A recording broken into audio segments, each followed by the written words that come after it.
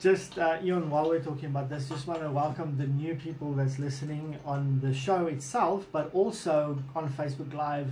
We love for you to interact with us and give us your comments and statements.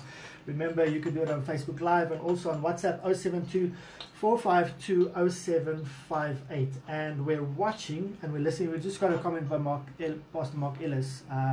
Pastor Mark, I don't remember where you are. I think you're in KZN, I'm not sure. But he says, many people who use media are accused of being self-promoting. Have you avoided or remedied? How have you remedied that perspective? And that's a good question. That's a brilliant question. So you have this balance. We have this in welfare as well. We need to tell people what our welfare activities are so they can buy in the vision of what we're doing. But we don't want it to be, I actually have someone in my group, which we were taking photos and stuff. And she was like, okay, so when do we balance this with the scripture that says the one hand is not supposed to know what the other hand is doing? So let me hear your thoughts, then I'll share my thoughts, because that's a very good question from Pastor Mark. Thank you. I think it is about the scale of your platform. For instance, you can take that same argument for a pastor Sunday at church. He's standing on stage on a pulpit, everybody's looking up to him. It's exactly the same as people look at you on a computer screen. So let's make it real. It's a different platform. It's a correct? different platform. It's like you have a mega church, you're preaching, there's 10,000 people, hypothetically, or there's 1,000 people or whatever. Those people are connected to you emotionally, you're influencing them, etc. It's the same thing with media. Yeah, and it still depends on that pastor or that minister.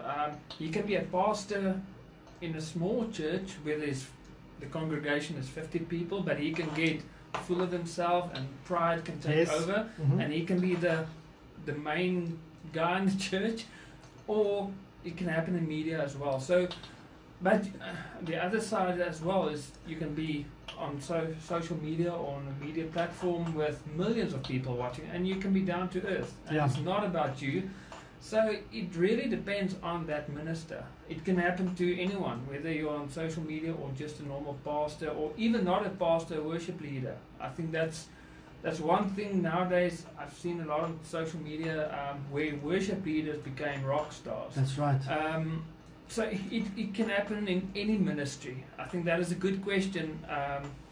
So if you're listening on Facebook Live, I want to make sure that you got that. If you heard my producer, we are still working on the tools and the technology to get everything to work well. So if you heard what he said, just give us a thumbs up so we can confirm that.